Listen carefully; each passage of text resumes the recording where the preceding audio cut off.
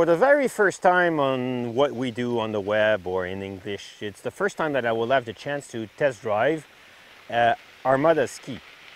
Thanks to Ski Town, we get the Invictus from Armada, usually associated with people who go in the park, the new schooler, the freestyle, backcountry, that kind of stuff, all right? But the Invictus might be the bridge between the two worlds.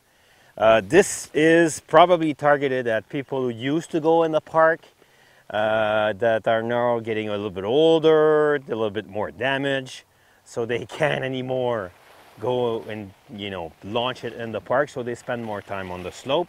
And perhaps they're getting kids, but they don't want to go towards a real alpine brand.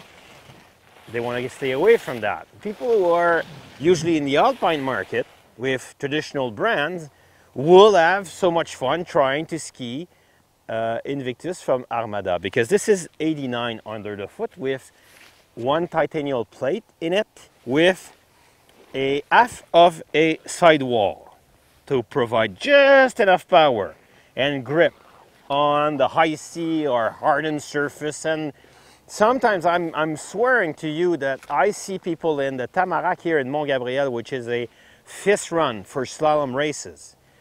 And they got fat skis from Armada and they're just cruising and carving, and it's just perfect skiing. If you look at it from a technical point of view, it's gorgeous to watch. And then they go on the side of the hill, there's a big bump, they launch a big jump. It's fabulous skiing, and this is what this ski can provide as well.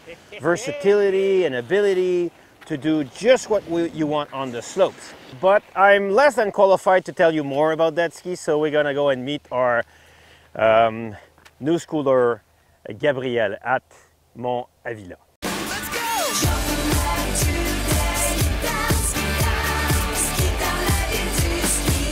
Gabriel Fortin will educate me on this world of new schooler. Armada, in this case Invictus 89 Ti, is not that much of a new schooler, right, as a feel? Yeah, it's really a free ride ski. It's very good all around. Yeah.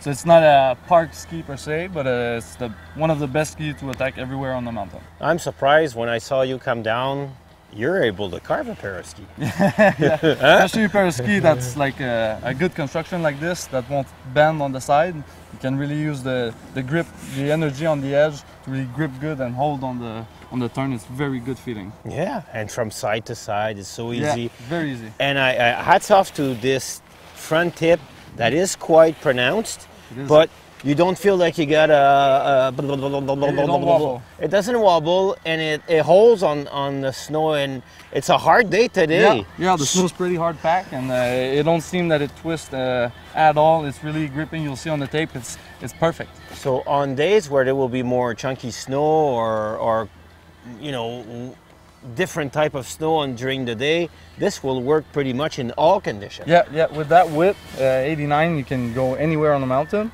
and with that, like I'd say, like 20% rocker in the front, it's so easy to change direction, so you can go anywhere you want with these. It's so playful. It's fun. This opens the door to a brand new line of clients for Armada who probably never thought about Armada as their pair of skis, maybe more from the traditional alpine world.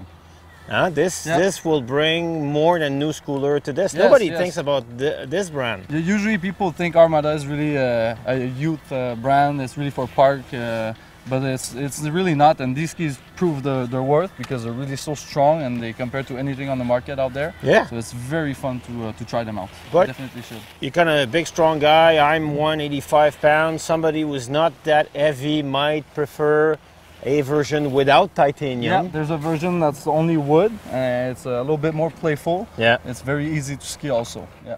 All right. So Gab, thanks very much for bringing your input on this Armada Invictus 89 Ti. It was a pleasure. Yep.